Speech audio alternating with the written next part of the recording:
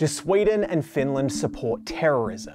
That's what they're being accused of by Turkey's President Erdogan. Turkey says it's going to block the Scandinavian countries from joining NATO because it believes they support a group known as the PKK, the Kurdistan Workers Party. If you've never heard of Kurdistan before, that's because technically it isn't a real country. But the more than 30 million Kurdish people living worldwide are very real. And for a long time, there's been an ongoing struggle between the Turkish government and Kurdish independence groups. So, who exactly are the Kurds? What's behind this tension with the Turkish government? And what does any of this have to do with Scandinavian countries on the opposite side of the continent? Let's start with that first one. Who are the Kurds? Kurds are one of the world's biggest ethnic groups that don't have their own home country, with the majority living in a region known as Kurdistan. The reason Kurdistan is only a region and not an official country goes back to the end of World War I and the collapse of the Ottoman Empire, which is what existed before modern-day Turkey.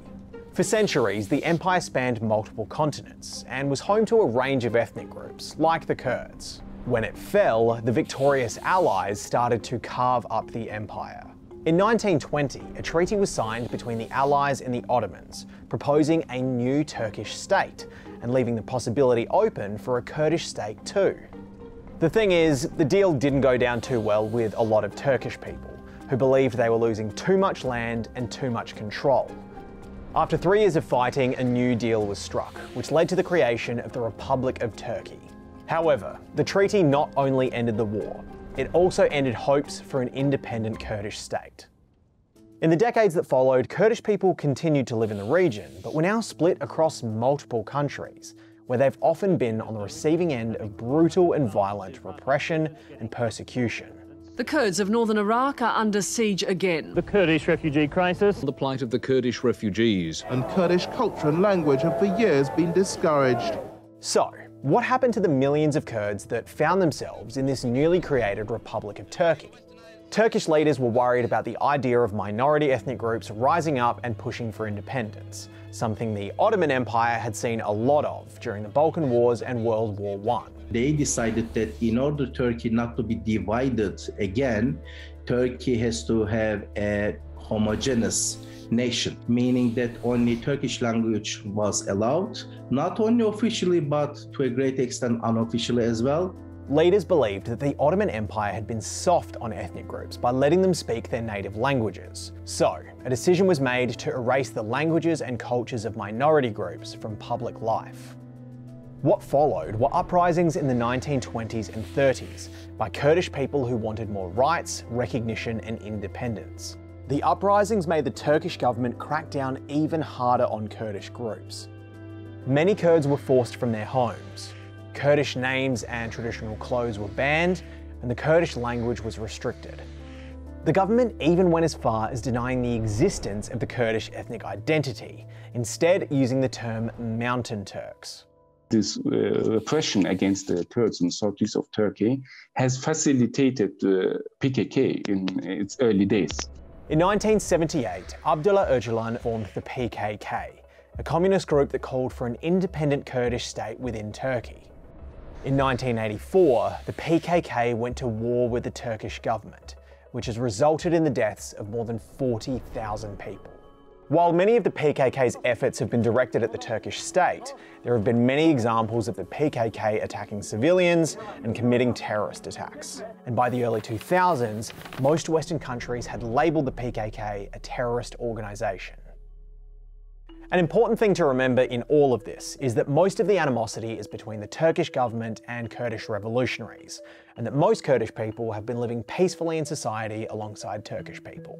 Millions of Turkish families have Kurdish members, and many Kurdish families have Turkish members. The idea of an independent Kurdish state has become less popular among Kurds in Turkey in recent times. The PKK even shifted its focus in the 90s from independence to getting more rights and recognition for Kurds in Turkey.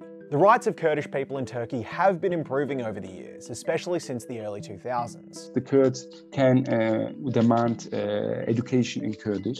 Kurds can give their children Kurdish names. The Kurdish language is not forbidden anymore. Actually, the Turkish state TV has a Kurdish channel now.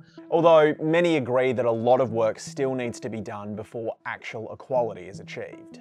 Being a Kurd in Turkey does not mean that automatically you would be denied your rights.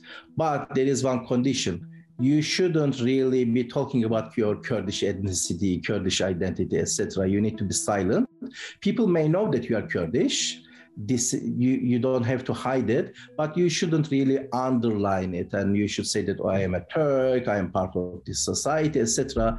Okay, so now that we know about the PKK, the next big question is, do Sweden and Finland actually support terrorism?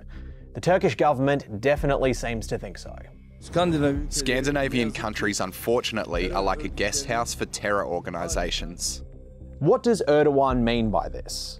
Sweden and Finland both have a long history of taking in Kurdish asylum seekers and refugees, particularly political refugees. Erdogan says a number of these Kurds are terrorists, and he's even accused some politicians of being terrorists too. A number of politicians and asylum seekers in these countries have criticised Erdogan and been vocal in their support of the Kurdish people. But the idea that they're terrorists that Sweden or Finland are sheltering is something that both countries strongly deny. The Turkish government says it's provided Sweden and Finland with a list of terrorists that it wants sent back to Turkey. But so far, it seems that both Sweden and Finland don't agree with the charges or are willing to send anyone over. A big reason why is the fact that Turkey and Sweden and Finland have very different ideas of what a terrorist actually is. Turkish definition of terrorism, especially under Erdogan, for the last 5-6 years, has become ridiculous, I would say. So if you are an opponent of the ruling party, if you criticize Erdogan heavily, then you are a terrorist. For years, the Turkish government has been criticised by human rights groups for using terrorism accusations as a way of silencing critics. In 2022, Reporters Without Borders ranked Turkey 149th in the world for press freedom. The Turkish government says it has to take a more extreme approach to national security because it faces more threats than any of its European allies, a fact that's been repeated by the head of NATO in recent weeks. Turkey is the ally that has suffered the most terrorist attacks, far more than any other NATO allied country. The Turkish government's pointed to a number of recent events to justify its harsh approach towards what it sees as threats. The threat of terror and the security threat, new security measures had to be taken, and freedom had to be reduced. If you're curious about what the official position of the Swedish and Finnish governments is when it comes to the PKK, they both agree that it is a terrorist organisation. However, the situation in Syria makes things a little bit murkier. Over the past decade, a number of Western countries, including Sweden and Finland, have supported a Kurdish-led alliance in Syria that have been helping in the fight against ISIS. In Syria today, US-backed fighters, the main US ally, US-backed Kurdish-led forces, they form the backbone of the US-backed Syrian Democratic Forces. The Turkish government, on the other hand, says the SDF alliance is actually dominated by a terrorist group known as the YPG. There's no other element which has any autonomy and decision-making capacity except the YPG. The Turkish government says the YPG is just the Syrian version of the PKK, and that the two groups are practically identical and often work together. In 2019, Erdogan even publicly accused the commander of the SDF of being a terrorist, with close ties to the founder of the PKK. Ferhat Abdi has been instrumental in the killings of hundreds of Turkish civilians, and he is a person labelled as like a son to the terrorist leader. Even if the PKK and YPG would have nothing to do with each other and would compose of different people, different organizations, etc., their ideology is the same. Most Western countries disagree and only recognise the PKK and not the YPG as a terrorist organisation. And many of these countries, including Sweden, have promised to continue to send aid to the political arm of the SDF. In fact, Sweden and Finland stopped selling and sending weapons to Turkey after Turkish groups moved into Syria and started to attack the SDF. Turkey is trying to seize land just inside the border to create what it claims is a safe zone in Syria. Something that Turkey did because, again, it sees the SDF as a terrorist-controlled group and a threat to its national security. Sweden and Finland aren't alone in all of this, by the way. Sweden and Finland were almost the last ones who were called out by Turkey. A number of countries, including actual NATO members, have taken in Kurdish refugees, have Kurdish members of parliament, have supported Kurdish groups in Syria, and have put sanctions on Turkish trade. The reason why Sweden and Finland are being called out is because they're the ones applying for NATO, which puts Turkey in a strong bargaining position, because every single member of NATO needs to approve before anyone new can be added.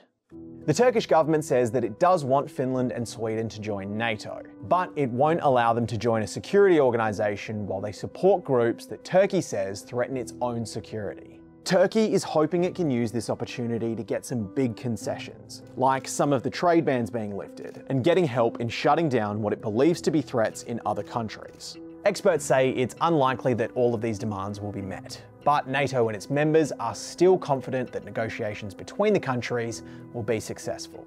As for what these negotiations mean for the future of relations between Western countries and the Kurdish people, we'll just have to wait and see. Thanks for watching. If you want to see more videos like this, make sure to check out the International Politics playlist on our homepage.